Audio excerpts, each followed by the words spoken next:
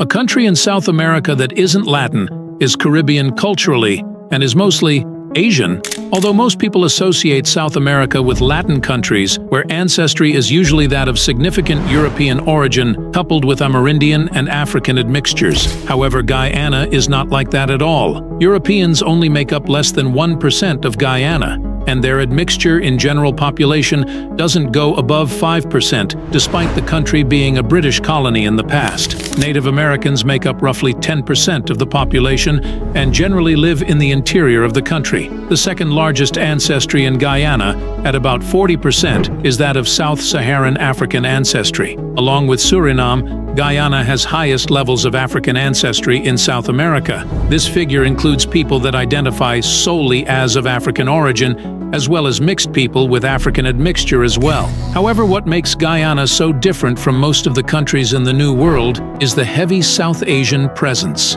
At 50%, Guyana is similar to Trinidad and Suriname in terms of having South Asian ancestry as the majority. This reflects in the culture as well, as close to 30% of the country practices Hinduism and 8% practices Islam, with the current president being Muslim.